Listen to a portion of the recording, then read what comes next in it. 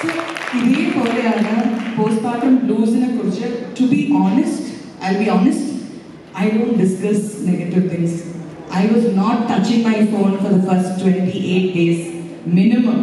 നിങ്ങളുടെ ടൈമിൽ 2 months or 3 months I didn't touch my phone. ശ്രീനിയായിരുന്നു എൻ്റെ എല്ലാ കാര്യങ്ങളും. Because I was like, I need to protect myself, right? Because എൻ്റെ മനസ്സ് is directly connected to my baby. ഈ ലോകം എനിക്ക് വേണ്ടി വെയിറ്റ് ചെയ്യുകയാണെങ്കിലും കുഴപ്പമില്ല. എൻ്റെ വർക്ക് അതിനനുസരിച്ച് I was prepared. ബാബ ആവുന്നതിന് മുമ്പേ I was mentally prepared. കുറേ പേര് എന്നെ മെസ്സേജ് ചെയ്യുന്നു പറഞ്ഞു, പേടി വ്ളോഗ് ഇടുന്നില്ല, ഒന്നും ഇടുന്നില്ല. പക്ഷെ അപ്പോൾ I was like, see, they love me, they will wait for me.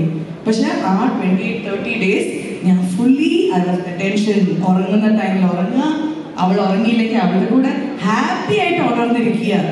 I was like, ബാബ ഉറങ്ങില്ല ചിലപ്പോൾ, രാത്രി മുഴുവൻ ഉണർന്നിരിക്കുക, അപ്പോഴും ഞാൻ ഹാപ്പിയാണ്. ഒന്നും കൊച്ചുറങ്ങുന്നില്ല എന്ന് പറഞ്ഞു കഴിഞ്ഞാൽ then you go on that spiral of negative thought. Then you forget that's a baby. ഒരു ഭാവേനെ ഒരിക്കലും നമ്മൾ ആ വന്നിട്ട് എത്ര ദിവസമായി, 4 ദിവസമായോ, 1 മാസമായോ, ഒരു 2 മാസമുള്ള കുഞ്ഞായി എന്തറിയാം. സോ ആ ഭാവേനെ മാക്സിമം നമ്മൾ പ്രൊട്ടക്ട് ചെയ്യണം. ആൻഡ് ഒരു അമ്മയേക്കാൾ കൂടുതൽ ആരാക്കും ഇങ്ങനെ മനസ്സിലാക്കാം അല്ലേ. സോ ആ കുഞ്ഞിന് വേണ്ടി നമ്മൾ മാക്സിമം ഹാപ്പി ആയിട്ടിരിക്കുക. നമ്മൾ കൊടുക്കുന്ന പാലിൻ്റെ ഹാപ്പിനെസ് ആ കുഞ്ഞിലേക്ക് എത്തും. നമ്മൾ കണ്ടിട്ടില്ലേ, അമ്മ കരയുമ്പോൾ കുഞ്ഞ് കരയും.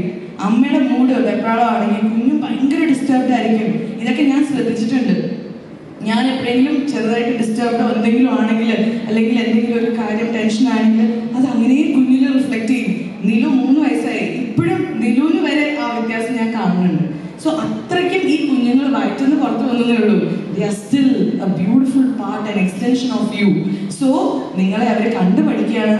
So like you all call me a role model. I think നമ്മളെല്ലാവരും ആ role models to our children.